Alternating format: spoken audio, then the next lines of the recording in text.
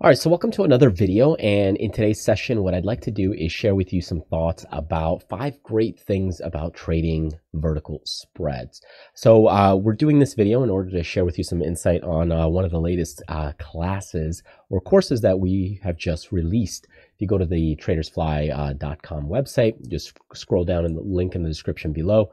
You can visit this website, and then what you'll see is we've just released our verticals course. So this is from our Options Mastery series, and you can go ahead and click it, and it'll take you right through to that page where you get some more insight on what this course is all about. Now, this course is already 18 hours long. It's got 42 videos, and until November 30th, you do get a discount or promotion for $100 off as long as you buy before that date.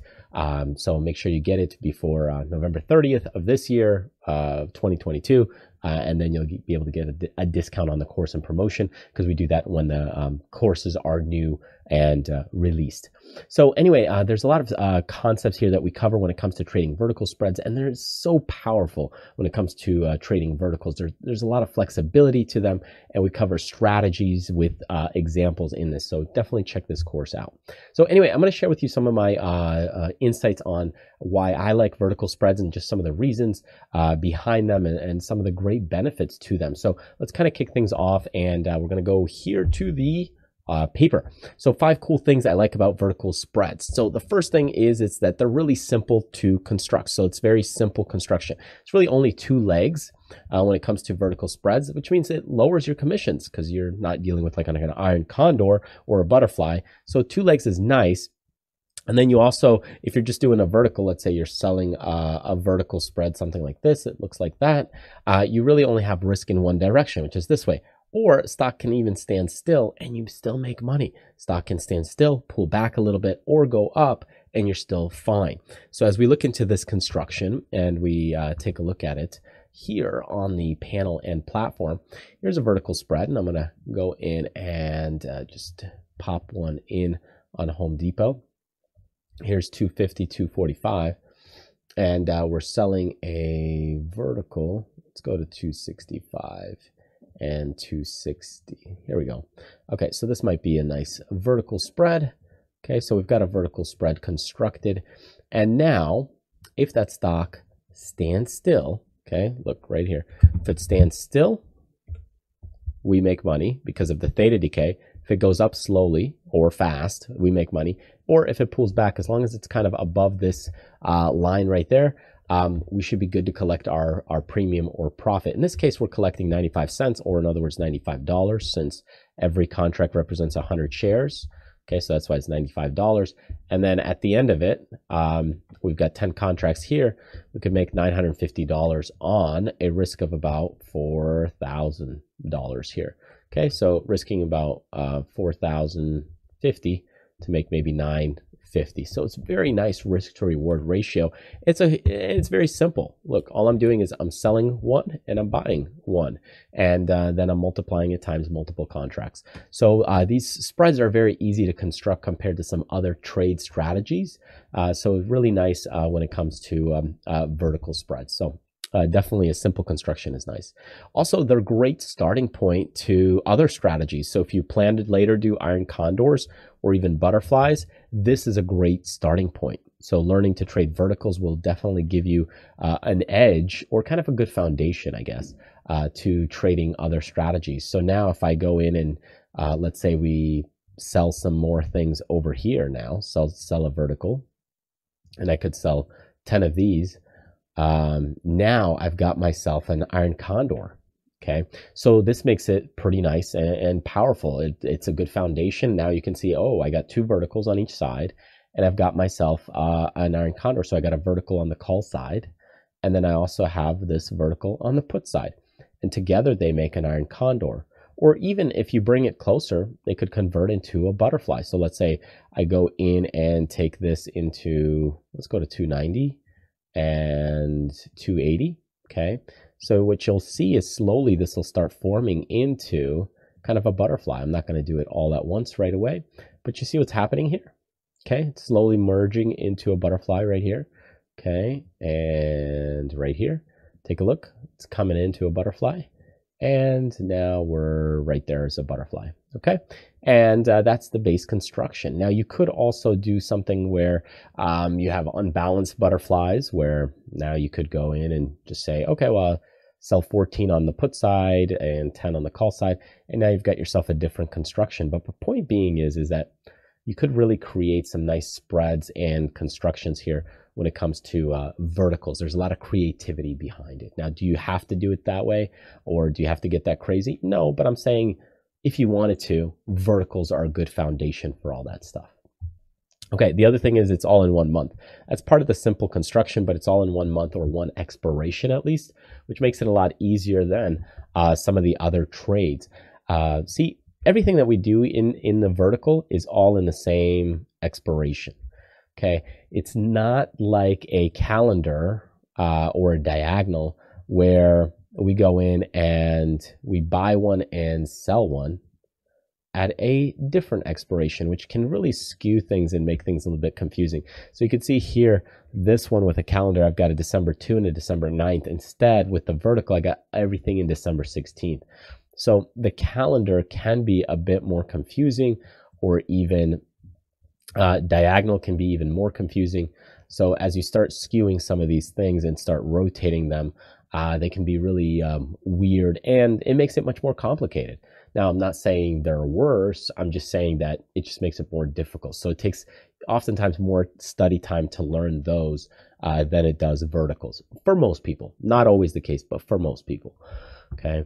So that's what's nice about verticals, is that since they're all in one expiration, you don't have to stress about splitting expirations and making it a little too confusing. Okay, that also means they're easy to tweak, roll, or adjust. So with verticals, they're just probably one of the easiest to kind of tweak, roll, or adjust, or if anything happens, if there's a problem, you can pretty simply make a quick manipulation and it should be good to go, or at least it's fairly easy to. So if you take a look at something like this, where we're selling this vertical spread right here, if I started to get in trouble on this one, it started to pull back, okay, what you could do is, let's say it gets down to 280.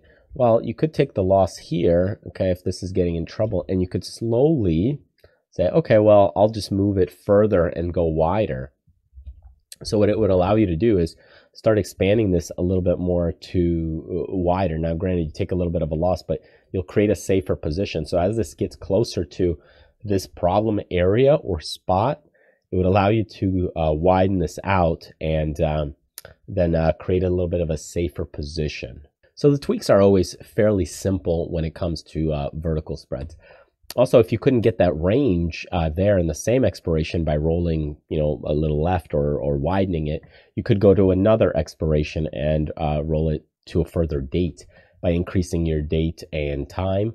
Then you'd be able to get a little bit more wider or range and give that stock a little more time to work out in your favor. So anyway, the rolls, the tweaks, those kinds of things, if you're into doing those things, they're fairly simple with verticals, unlike some other strategies that can be a little more complicated, like let's say a back ratio spread or something like that. And then finally, the other thing is that you can play probabilities with ranges and take it to expiration if you like. So that's probably the next best thing when it comes to trading verticals. So I'll show you this example here, where we could go in and create a much wider range and probabilities by just picking things up and going a little wider. So I could go in and do something with a few different strikes here. And by doing that, you'll be able to see that, okay, I could sell something at the 245 or all the way up to the 260. Now, I get less credit the further out I go, but look at the range I get. I get 10, 20, 30, 40 points on the stock at 245. And if I'm doing that on December 16th, so let's go December 16th, 245, basically have a 90% chance of success. In other words, if I'm selling. So let's go to out of the money over here. So it's 87%. So it's almost a 90% chance of success. Now I could go closer and sell something at the 260. I get a little more credit, but I only have maybe 75% chance of success. So my point is look, I could get way more range here, or I could go a little closer in, or even closer in, or even closer in.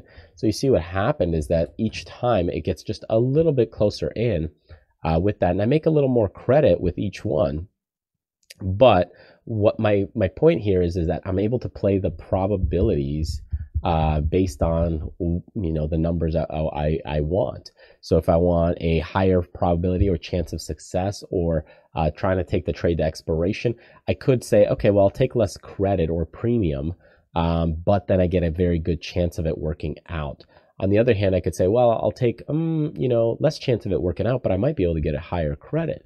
So it allows you to kind of balance and juggle those things based on your personal preference of what you want to do. So anyway, that's kind of another cool thing with verticals here that you're able to do when it comes to this trade construction. So anyways, that's kind of a few of my favorite things about verticals and some of the cool things behind them. Basically, they're very simple, 2 legs, lower commissions. They're all in 1 month or expiration. That makes it kind of the simple things. Also, they're easy to tweak, roll, and adjust. It's a good beginner strategy as well, and a starting point to other strategies, because it can lead to iron condors and butterflies. And you can play the probability game and ranges and even take it to expiration, whereas some other trades you can't, like a calendar or diagonal. You don't really take it to expiration that much. So anyway, those are some of the really great things I like about it. That's some of the reasons why we cover this course here in the Options Mastery course. So definitely take a look at the website here on tradersfly.com. And like I said, up until November 30th of this year, 2022, we do have a discount and promotion on verticals here, Verticals 2.0. You can click it, learn more about it. There's a little video demo there as well for you, and highly encourage you to take advantage of it. We go over different strategies for verticals. There's different ways to trade verticals, and then there's some trade examples for each one. And we'll probably continue to expand that as the over the next couple months as we add more videos to the course there. So anyways, thank you so much for joining me. Hope that helps. Hope you join us in the course. And if you have any questions, do reach out on our website at tradersfly.com. You can also book a single one-on-one coaching session if you're struggling, or if you just prefer to work one-on-one more specifically, because there's even people that I work with for 3 months, 6 months, 9 months at a time. And we continue to work on all kinds of different strategies together. So thanks for joining me. Hope that helps. Enjoy the rest of the week ahead, and I will see you on the next video.